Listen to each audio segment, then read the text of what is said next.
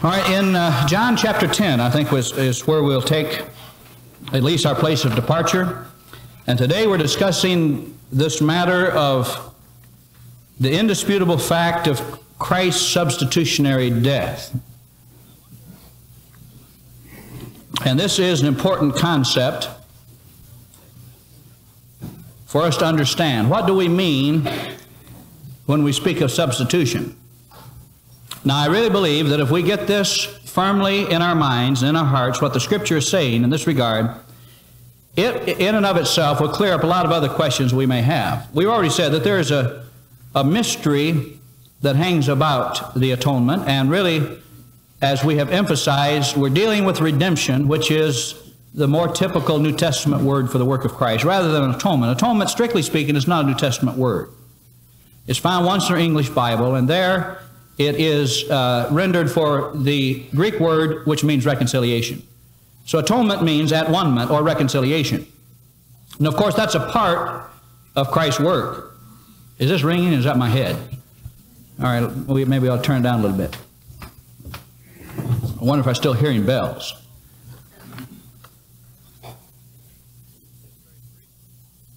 So in considering Christ's redemption, His ransom, which was the price that He paid for our release. Now that is redemption. The ransom is His own precious blood. He gave Himself as a lamb without spot, being verily ordained from the foundation of the world, Peter said. John pointed to Him and said, Behold, the Lamb of God that taketh away the sin of the world. That's expiation. That is what redemption does. It takes away. It does not merely cover, but it removes. Now, on what principle, then, did Christ lay down His life so as to remove or take away our sin? And that principle is plainly the principle of substitution. We refer to the work of Christ as substitutionary or vicarious. Now, I'm sure you've heard many of these words. Vicarious used to have a pretty sound meaning until certain modern theologians came along and used vicarious for less than substitution. And they said that Christ's work was vicarious, that is, He merely set us an example that we ought to be self-sacrificing and loving. And of course, that in a sense is true, but that explains the atonement of Christ or His redemption, certainly it doesn't. But that it was a substitutionary work, certainly is what the Scripture is saying. But what does substitution mean? What are we talking about? And how does the Scripture verify beyond any dispute, as far as anyone who will accept the Word of God as the authority, teach us that Christ's redeeming work was of a substitutionary nature? Well, I'm taking John chapter 10 as a good example of this, although certainly not the only example. We have read, I think, twice over Matthew 28. Is it verse 10? No, Matthew 20, verse 28. He gave His life a ransom for many, so I'm not reading that now. Also, 1 Timothy 2:6, He gave His life a ransom for all. Now, that's the only two places in the Bible where that particular word for ransom is used. In John chapter 10, verse 11, again, the words of Christ. I am the good shepherd. The good shepherd giveth his life for the sheep. Now I call your attention to the preposition for. For this is the preposition that infallibly teaches substitution. Now what for means here is substitution, beyond any question. Now I say that because there are a lot of ways we use the word for. There are a lot of ways we use various prepositions. And sometimes different prepositions in the original languages are translated by the same English preposition. And seeing that there may be many meanings for an English preposition, it's important that we point out exactly what the Scripture is saying to us. I lay down my life for the sheep. Now that is substitution. He repeats the same statement in verse 15. As the Father knoweth me, even so know I the Father, and I laid down my life for the sheep. Now the same meaning is in Matthew 20:28 when he said, I came not to be ministered unto, but to minister and to give my life a ransom for many. And the same meaning is in 1 Timothy chapter 2 and verse 6, when Paul said he was given a ransom for all. For here is substitution. And substitution means this, that the innocent is taking the place of the guilty in his punishment for sin. Do I have to repeat any of that? Taking the place of the guilty. Peter tells us something very interesting in this regard. In 1 Peter chapter 2 and verse 24, look over to that passage, and we get very clearly here what the Scripture is saying about substitution. Speaking of this one who in the first chapter he says was verily as a lamb delivered for us, in 1 Peter chapter 2 and verse 24, speaking of Christ, he said, who, now look at this, his own self bare our sins in his own body on the tree. Now, my friends, that is substitution. I call your attention to a few facts. Notice that Christ did this himself. Peter makes that very plain. His own self. All that Jesus as the God-man was acting here. He bare our sins, Peter says, plural, not merely singular, but our sins. He bare them in his own body on the tree. That is, in his death, when he died in a substitutionary manner. Do you see that? You see what substitution is?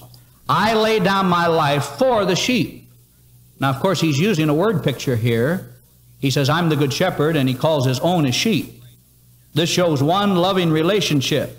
But here is what he is saying beyond all doubt. I am dying in the place of and instead of those sheep dying. Well, Peter, how is he doing that? By bearing their sins in his own body and dying in their place, suffering what they ought to have suffered. Now that's substitution. And this is very plainly the very heart of Christ's redemptive work as regards us. Now remember last week, and I hope that you got the significance of it, but I'm afraid that some of you didn't. There are two essential elements in Christ's atoning or redeeming work. The first element is Godward, for Christ had to effect something as far as the Father was concerned. Who was it that was sinned against? It was God, was it not? Sin had offended him. Now I want to ask you, what kind of a work does Christ do toward his Father in his death? For he is doing something for the Father, or for the Godhead, we might say. He is God as well as man there on that tree.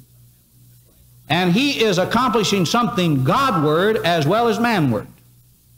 Now there's the two avenues, or the two direct streets. Now toward God, John tells us, 1 John 2:1, what Jesus did toward God. And there he said that he is a propitiation for our sins. But if you were here last week, we called your attention to the fact that though the same English preposition for is used, it is an entirely different preposition in the original language than is used in any of these other places.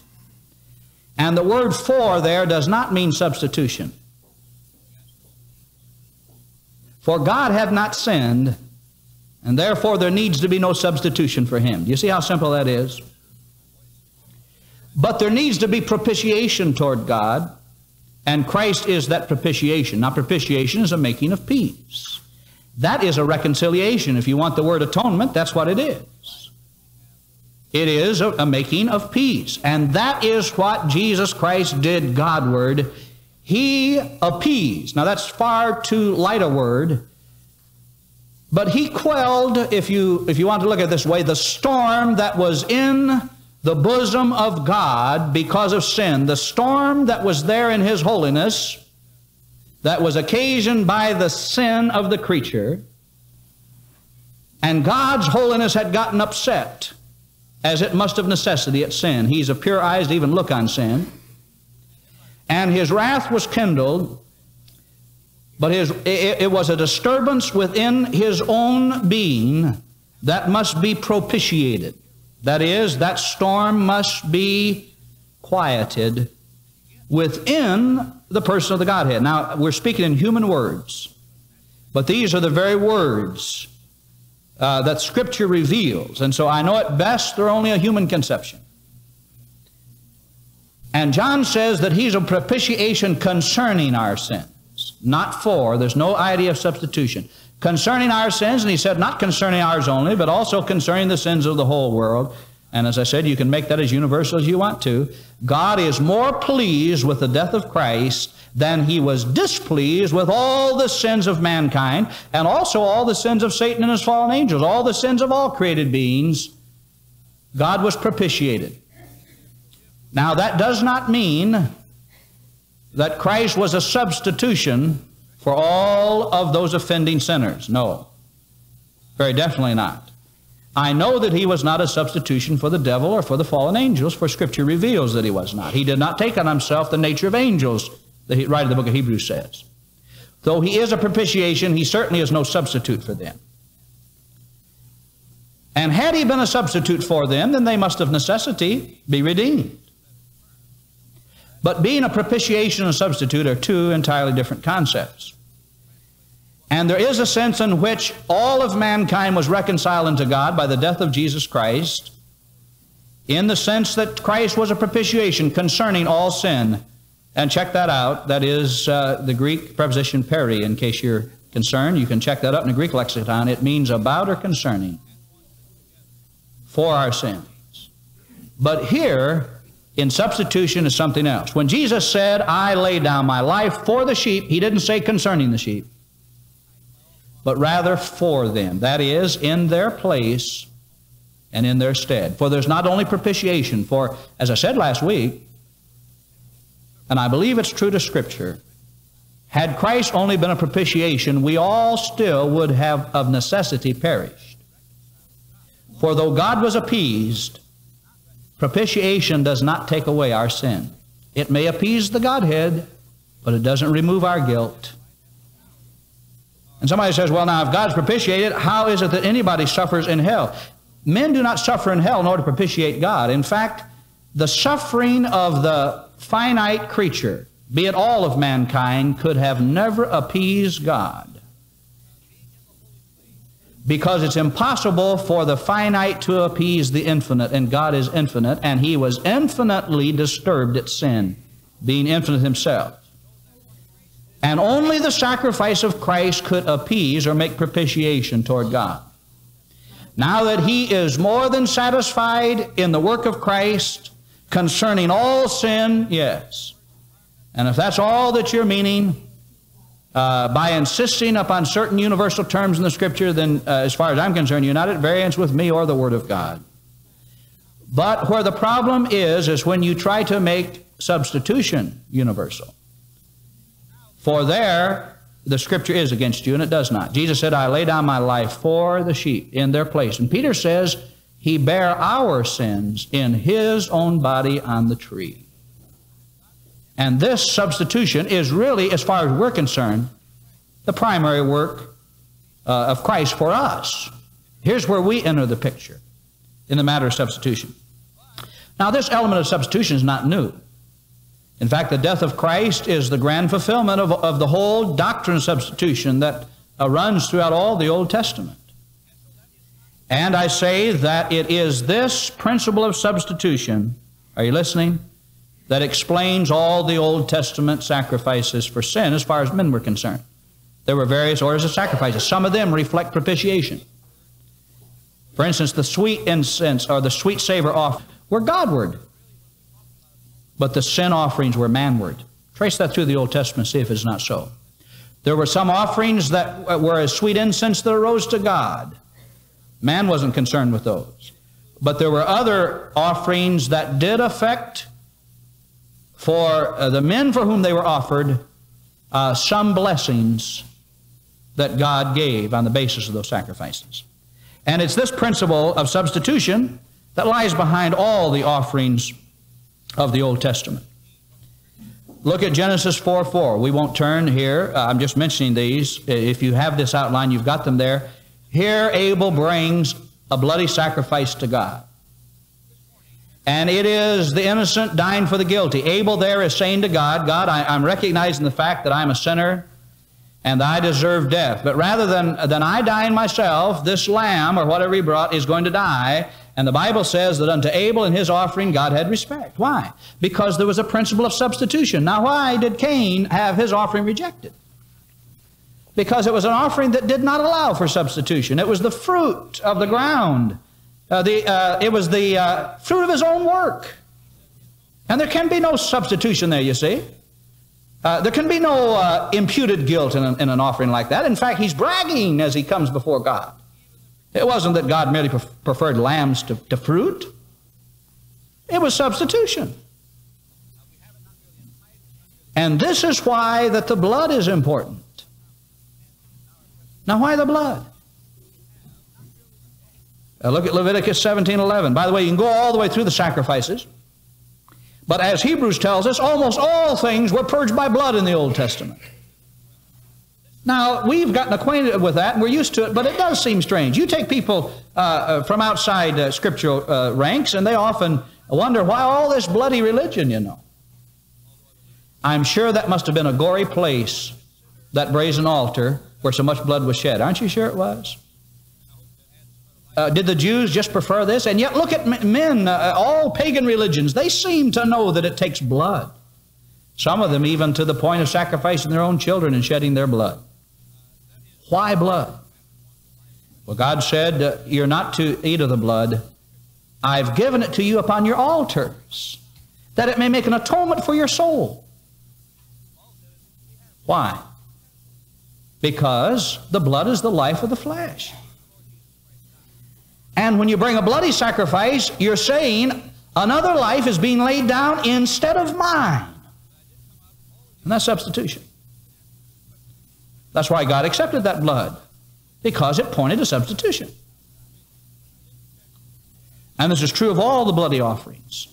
There are many offerings of the Scripture, some of which are not substitutionary in nature, I've already said, but the substitutionary offerings were blood sacrifices. Sometimes it's true that there was a scapegoat that escaped, but this showed two aspects of Christ's atonement in carrying our sins away and dying. And of course, one animal couldn't do both, but Christ, as the Lamb of God, did both. But there's always the blood element. There's always this principle of substitution.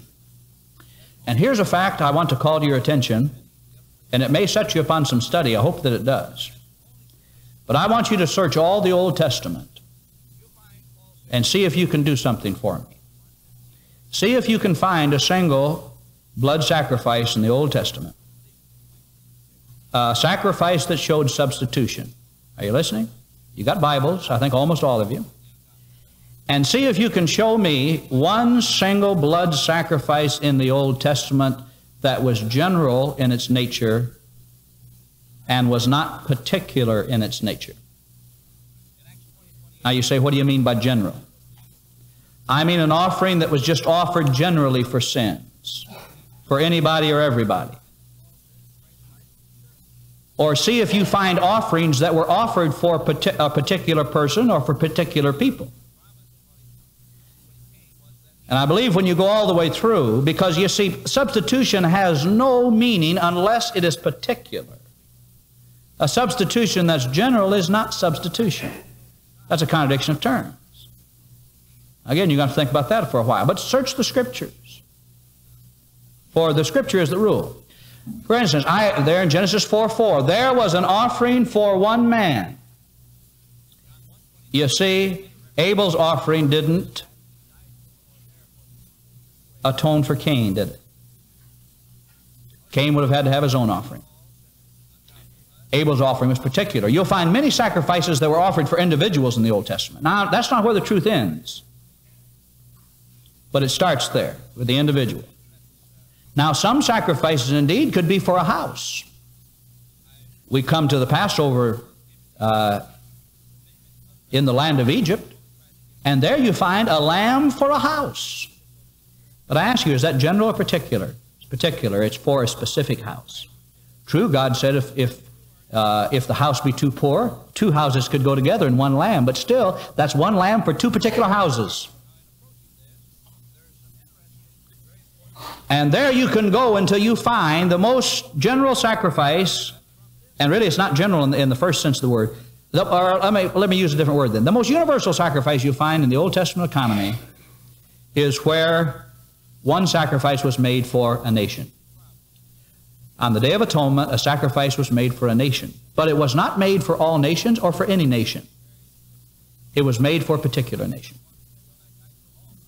Now, there's a great lesson to be taught in this particularity of the Old Testament sacrifice. Well, you say, preacher, those are types and symbols at best. Yes, they are. I agree with you. And it's impossible that the blood of bulls or goats should ever take away sin. I say amen. But that Christ's redemptive work is a direct relationship and a direct teaching and answer to the Old Testament sacrifice, I must say it is. For God was teaching concerning the Lamb of God, John said, who was to come, who was to take away the sin of the world.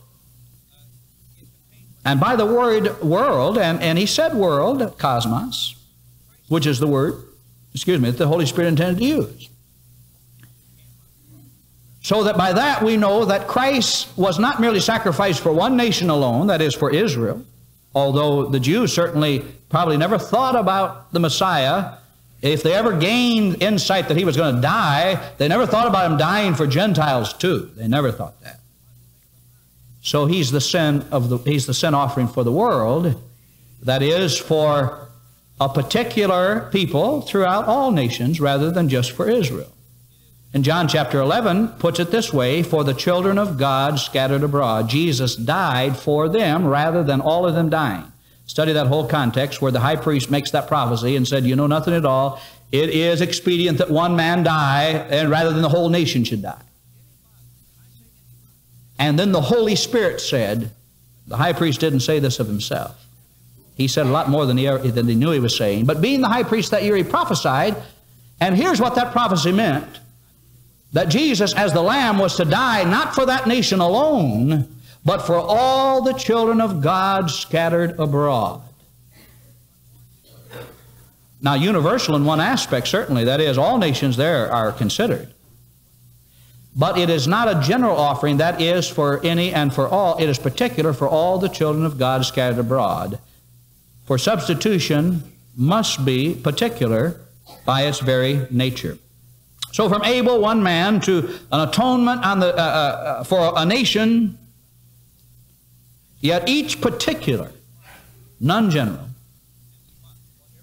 Then Christ's work must be particular rather than general, and that's exactly what is foretold. Isaiah chapter 53 is the high water mark of Old Testament prophecy regarding the work of Christ. And there, the prophet, looking down through the centuries, gets such a high view of Christ's death and such a clear view that he says that his soul was made an offering for sin. Isn't that what Peter said when he said, he in his own body bare our sins on the tree? He, his own self, you see, his own soul, his very nature offered up unto God. And yet he's bearing our sins. All right, read Isaiah. What is it? And ask yourself, is it particular or general? For us all, Isaiah is saying. And finally says, he shall justify many all the way through. Not that there aren't some universals used. For instance, all. But what is the implication of the word all in such a context? Is a fair question to ask. So Isaiah presents a particular redemption in regards to the work of Christ as it's prophesied. And then you'll find, I gave you these scriptures. I don't know that we'll go over all of them. But this is the way it's understood. Peter said, concerning the work of Christ and the blessings of that work in Acts 2:39, he said to true Jews scattered all over and gathered there, he said, the promise is unto you. Now that's particular. And then he went on and said, to your children. Now that's particular. And then he said, to as many as the Lord our God shall call. Now that's particular. That gets broader, but it's still particular. As many as the Lord our God is going to call. The promise is to you, to your children. And by the way, I'll close the door here in case somebody's wanting to go through it. The promise is to our children, that's true, but not to our children as children. You get the difference? For instance, some of our Presbyterian brethren and others will say, all right, the promise to our children, then I'll baptize my child because that shows that the promise is to him. Well, it is to him, but not to him as a child. In other words, the implication is plainly, even as he says to as many as the Lord our God shall call, in other words, as many who are scattered wherever they may be, that in time eventually will be called, and of course there the calling is by the Spirit of God, whereby we're called. But when that child grows up, that is, to understand the gospel himself, and is called by the Holy Spirit, the promise is for him. But not as he's a baby, of course. Not as an ununderstanding, unknowing baby. There's no room there at all to give any room for anybody that wanted to baptize their baby. And I would say this, that sometimes Baptists are just about as bad as dedicating their babies, you see. We all dedicate them in our hearts, but if you think some outward ritual is going to get that baby close to God, you're mistaken. For salvation is a particular business. It's individual. Parents are to be concerned over their children, but parents, here's one thing you have to know. You cannot save the soul of any of your children. You can raise them and train them and give them the gospel and pray for them, and you're to do that or be guilty before God. But in order for that child ever to know the Lord, they don't know the Lord because they were born to you, a Christian parent. And they don't know the Lord simply because they're raised up in our Sunday school or somebody else's Sunday school. And they don't necessarily know the Lord simply because they make a profession of faith knowing nothing else. They know the Lord when the Holy Spirit calls them and reveals Jesus Christ in them, the same way it happened to you if you're truly saved. And that's the only way anybody knows the Lord. It is general in this sense. It certainly is sufficient for any and for all. But it is particular in this means and in this respect. Christ bore our sins. And he bore them in such a way as to take them away, expiate them. And I would like for you to explain to me, if you can, how that you can have particular substitution and at the same time a general redemption. Explain how that's possible. That many say that's true. Yes, they do, but I don't know on what grounds they say it. Often many who talk the most about rightly dividing the Word of God will not divide it here. They take things that are not alike and put them together as though they're alike, and they take things that are really different and they don't recognize their difference. There's a difference between propitiation and substitution, and you cannot join those two together. That they both are in the work of Christ, that's true. That he did both at the same time, that's true. That both of those things are synonymous and mean the same, no. One is Godward, one is towards man. Now Christ's death then was personal substitution. Matthew 20:28. He says that the Son of Man shall give his life a ransom for many. Now the word for there means in their place, in their stead, in their room. For instance, we know this type of substitution in a way. And in a way, the way it's applied to Christ, we don't even know what that is. That is, we have no human parallel. But that the Scripture says this is what Christ was doing is not a matter to be reasoned out. It's a matter whether you either accept it or you don't. He said, I lay down my life. I give my life a ransom for. And ransom means a payment price. All right. Now, this doesn't explain all, but maybe this will help show you what substitution is. For instance, now, how many of you owe any money to anybody? Let me see. I can raise my hand. I do. A few of you do. I'm not trying to get at you personally. If you don't want to raise your hand, that's all right. Okay. Now, how many of you, I won't have you raise your hand here. How many of you, if you thought that I might go pay your bill, you might tell me where it was and who you owed it to, if you thought I might go pay it? Again, I won't know raise your hand, but I have an idea. Some of you might even do that. Some of you wouldn't, but some of you might.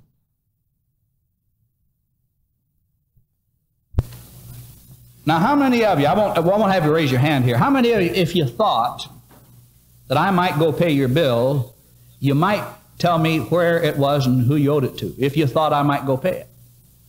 Again, I won't know raise your hand, but I have an idea. Some of you might even do that. Some of you wouldn't, but some of you might say, you know, if the preacher wanted to pay my debt, I'd let him. Suppose you owe somebody down here at the Pioneer Bank and Trust Company, and I do, maybe some others do too. All right, now, I owe it. It's my debt. I signed a contract and legally made it.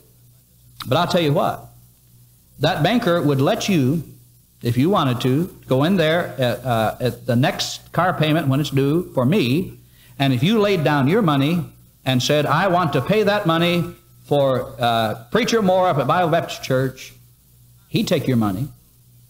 Wouldn't be any question about it. You could do that. Because your money just goes to my money, and all he wants is the money. So he would take your money, and if I went in to make that payment, I wouldn't owe it. If you paid the whole thing off and said, look, I want to pay it off, cancel the thing, and then you came and gave me a canceled contract, it wasn't my money that paid it, but it'd still be paid. And the banker couldn't care. I mean, he might be suspicious, but if you convinced him that you wanted to do this out of genuine goodness and you weren't trying to do anything shifty, he'd probably take your money, because money ends the debt, and that's all he's interested in. Well, in one sense, Christ's work for us is a commercial transaction. It's more than that. That kind of substitution we know, and that this is the very language in which Scripture is put. For instance, to redeem means to buy with a price. You're not your own, Paul said. You're bought with a price. Now, there you are. You see, I didn't make that up out of whole fabric. That's in the Scripture. So Christ bought us with a price. That is, He paid for us. Now, let me ask you something. If you went and paid my debt and the banker accepted it, now, if he said, you go away, you're crazy, nobody's ever paid anybody's car off, and I won't take it, well, all right, you wouldn't pay it. But if he took it and you paid it, could he then, he gives you the canceled note, you take it and give it to me, or maybe you just keep it yourself, but if you give it to me, and I know now what you've done, could that banker then write me a hot note and say, look, your car payment's overdue, and I want you to hightail it down here, and I want you to get your money in? And I go down there and I wave that note at him and say, look, I didn't pay it, but somebody else paid it. I've got the canceled note. And if you want to, take me to court. I've got this canceled note. Can he make me pay it again? Well, of course not. Now, we understand that. He couldn't collect it at your hand and my hand both. He's got to take it either at my hand or your hand. I rightfully owe it. But if you pay it and he takes it, he can't collect it from me again. Now, this is one aspect of substitution. That is, if Christ bore my sins in His own body on the tree, and that's what Peter said He did, and if He laid down His life for the sheep, in the sheep's place, in their stead, suffering the death that they ought to suffer, only do it in their place, if He gave Himself a ransom for many, a ransom for all, can God then justly go back and collect at the hand of the debtor what Christ has already paid?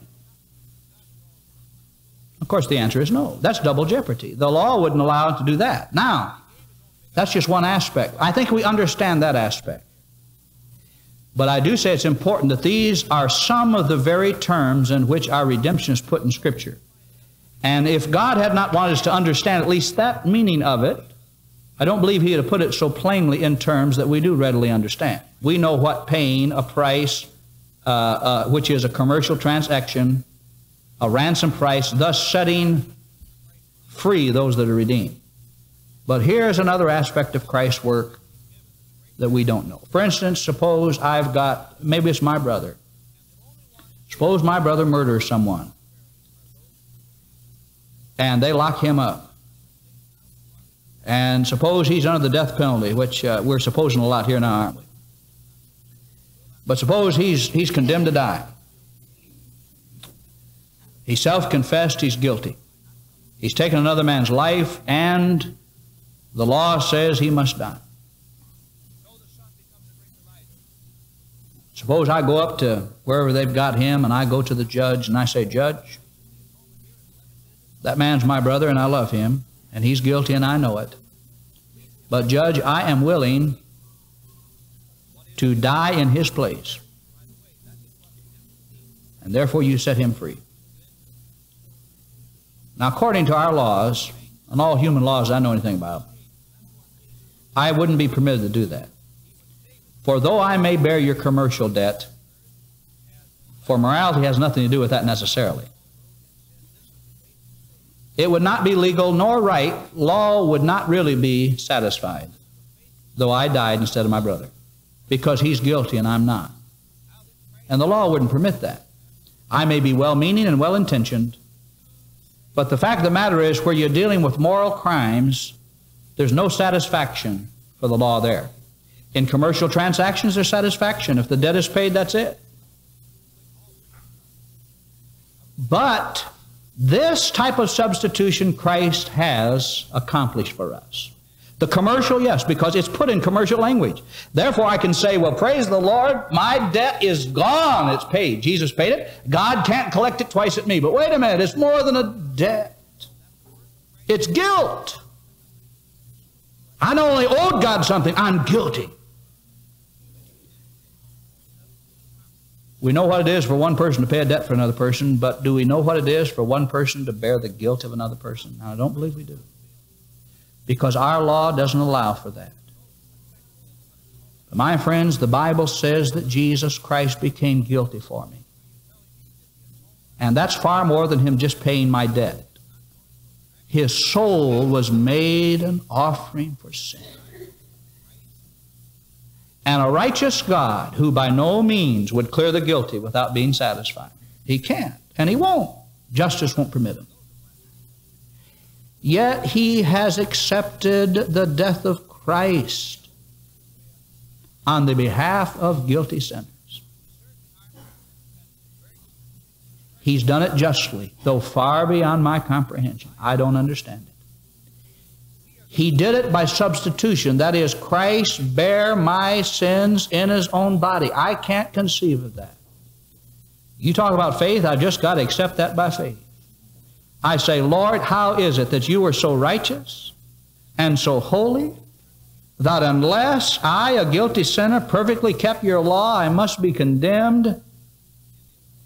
And yet now, beyond my understanding, when I haven't kept your law and I'm guilty, yet another person has borne my guilt, that you now accept his work in my place. Now my mind just spins at that, and I don't know, I just can't take that in. But that is the truth of what the Bible says. I know it is, and I believe you do too if you're a redeemed sinner.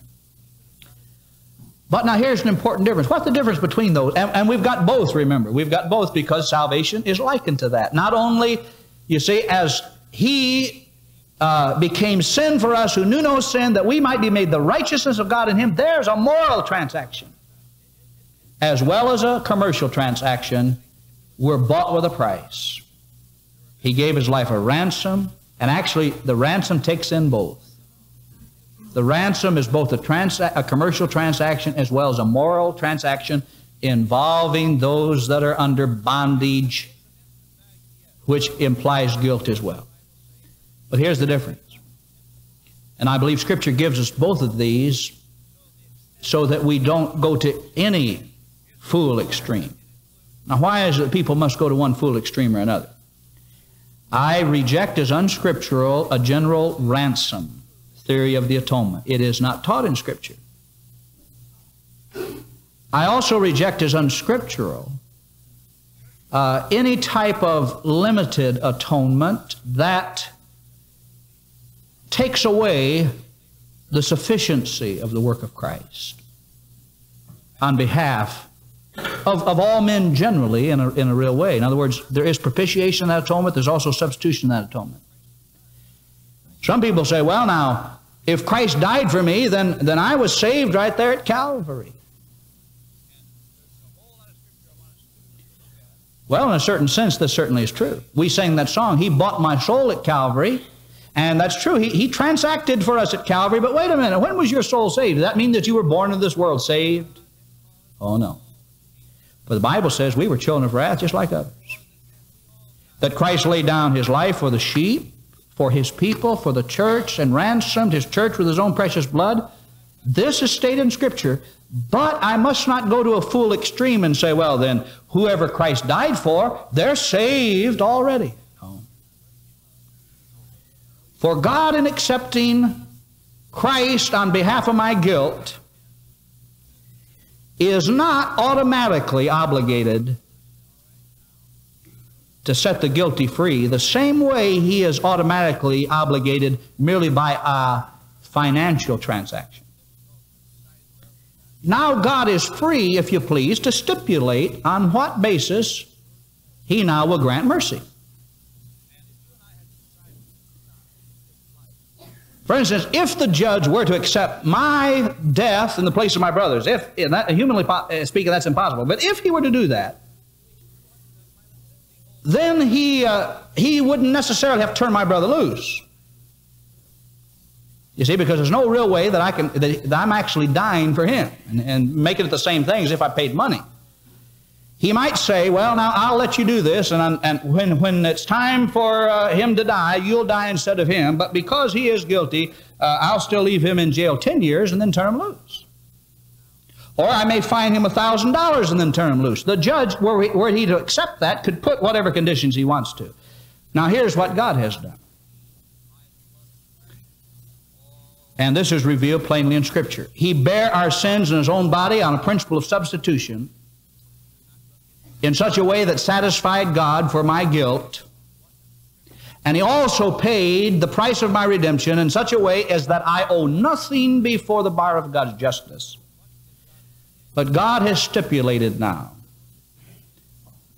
a provision that is just as plain as any other provision, and that is this, that I, as a guilty sinner, Christ having died in my place, having paid my debt, yet I must come to repentance and to faith in that one who laid down his life for me, and that I still remain a child of wrath, although one has died in my place, until I repent and believe. And it is by this process of repentance and faith that I am actually saved and brought into a lively relationship with Jesus Christ. Now, if that's not what the Bible says, and I just don't know what the Bible says, that is what the Scripture says. But by the same token, in the death of Christ was not only a payment for my sin and not only a payment for my guilt, but was also a purchasing for me, a guarantee and a right, if you please, to have the Holy Spirit in time come and call me to himself. And my salvation is guaranteed in the cross, that's for sure. But that it actually happens at the cross, no. Salvation for me did not actually happen until I embraced Christ in faith. And I'll go on further. If I do not embrace Christ in faith, then I have no salvation. Now we're dealing here with the atonement. We will deal afterwards with the call of the Spirit. But I want you to understand this, because there are excesses to which people go on this. I believe in Christ's substitutionary work and in that it is particular. His redemption is particular. That is, he died for particular sinners. There's no doubt. Known unto God are those sinners, yes. That he is a propitiation for all men, yes. That he's a substitution for all men, oh no. He's only a substitution for believers. And that this is often expressed in the Scripture is beyond all doubt. So that Paul even says that we were quickened with Christ, raised up with Christ and seated with Christ. But that this does not become real to me until I, by the Spirit, have believed on Christ, is certainly taught in Scripture too. This will do two things. And I see that my time's getting away, so I'm going to close. I wouldn't want to run that fellow late. Just follow me. Number one, it assures me having come to Christ, that my sin debt and my sin guilt is all taken away, full and complete, and that I'll never be guilty before God. But number two, it lets all sinners know that no sinner can trust that this has happened for him outside of repentance and faith. Those are necessary, and those must be. You can believe what you will about what Christ did do or didn't do for you, but unless you have embraced Him in faith, you'll stand before the Lord without a substitute and without a payment having been made for you. And you will be guilty before God, condemned, in spite of what Christ has done. So the only thing that guarantees the fact that you're in Christ is the fact that of your faith, and that you have believed on Him. Now, what guarantees your faith? And here's the point where we differ with those who have our Arminian persuasion, is that faith itself is purchased for us and guaranteed us in the atoning work of Christ, and thus is gracious and is a work of the Spirit and is not a human work of itself. For I read, for by grace are ye saved through faith, and that not of yourself. It is the gift of God, not of works, lest any man should boast. So that salvation from beginning to end is a free grace. But man is still responsible even in the gospel. And he's responsible to repent and believe the gospel. Every sinner who does, yes, he is an elect sinner, that's for sure. Every sinner who doesn't, he's not an elect sinner, that's for sure. But any sinner who will believe on Christ may. And then by the fact that he believes, he has perfect assurance that Christ is his perfect Redeemer. Let's bow our heads in prayer. We will speak further in the next week and even in the message this morning on laying a little groundwork. But next Sunday we'll consider the call of the Holy Spirit. That is, how we are brought to faith. I don't know exactly, but I suppose these classes will last 2 or 3 more weeks. Although don't hold me to that if it lasts a little longer, because I want to cover all the material we need to cover. We spent 3 weeks now on the atonement, and I hope that, I know all questions haven't been answered, but I hope that some, and if you will get these distinguishable facts in your mind, many difficulties will be settled. Shall we pray? Father, bless your word to our hearts. We're thankful for thy substitutionary work, which was on our behalf. We're thankful that Christ bare our sins in his own body. And as we stand before thee this morning, having been called by the Spirit into faith in Christ, we rejoice that our sins are fully remitted, taken away, and that we have a perfect standing with thee because of the blood of thy Son. Lord, we pray for those that have not yet come to such faith, and we would ask, Lord, that even some today, through thy word and through the preaching of thy word, would be able to come by thy Spirit to release and joy that is in Jesus Christ our Lord. We ask it in Jesus' name and for his sake. Amen.